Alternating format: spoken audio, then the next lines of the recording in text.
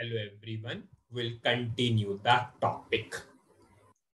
In the previous video, we wrote a query to fetch data from order header table based upon the input. Now, our data is in internal table. Our data is in this internal table.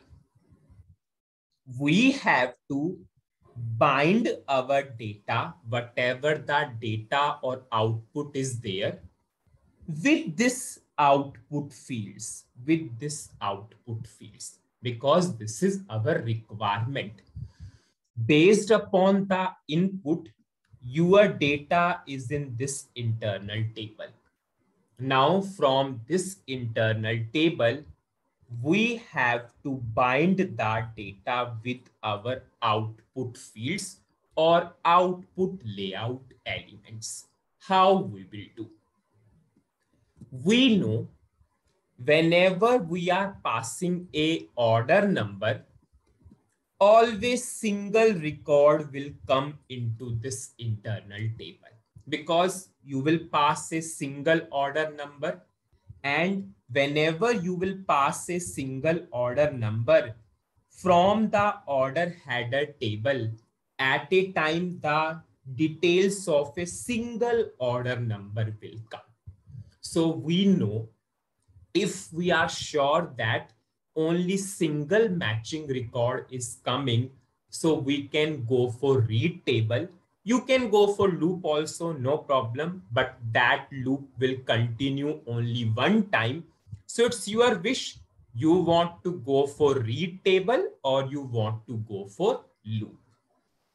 So I will simply write read table, internal table into work area, and I know only single record is there. So I will write index 1.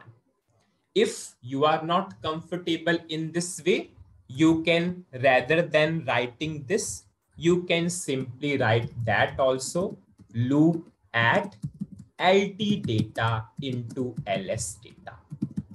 And this loop will continue only one time because we know from the order header table, if we are passing a single order number, single record will come for that particular order number.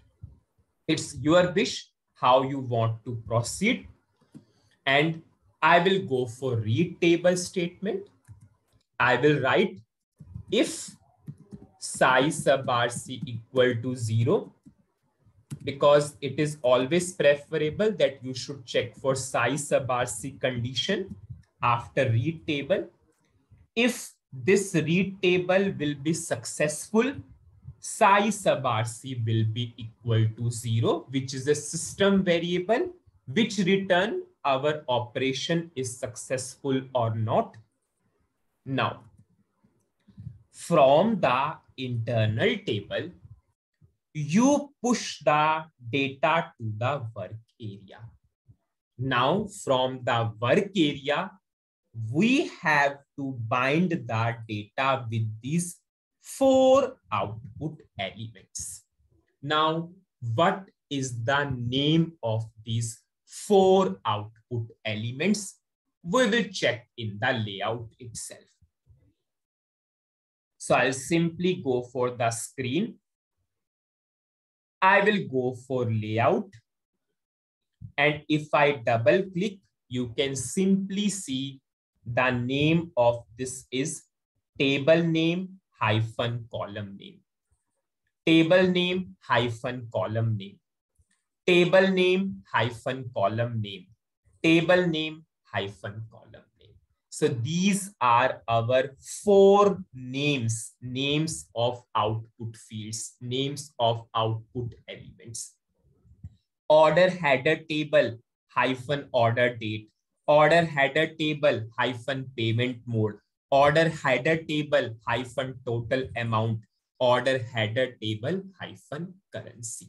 So I will move the data to these technical names or these output fields. how to do this? I'll simply write, this is our order date is equal to ls data order. Similar process I will do for other columns. Order date, this is our payment mode. I'll simply write payment mode. Then we will write total amount. Then I will write total amount. And then I will write currency. CURR. CURR. CURR. So from the work area, you pass the data to the screen elements.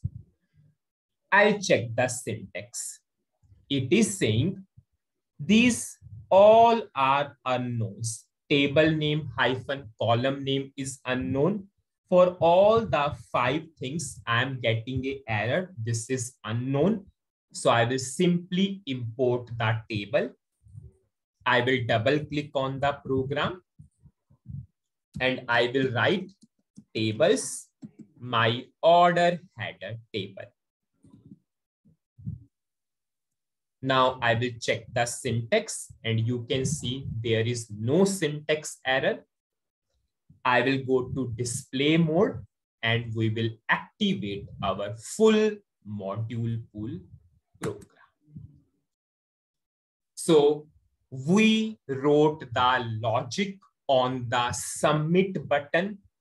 We know on the submit button PAI event will call, and we wrote the logic in the PAI of screen 100.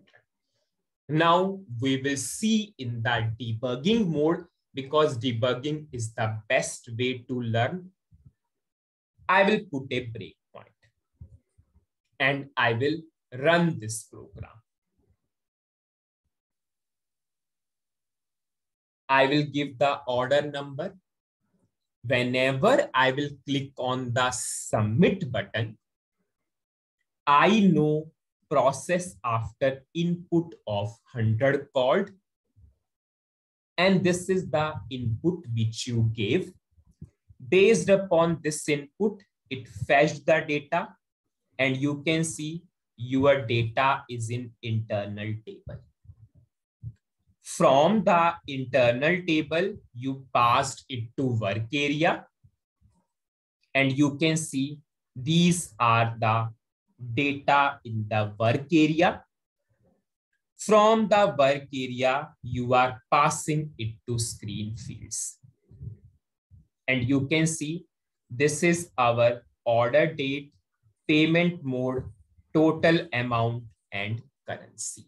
So our data binded with the screen variables.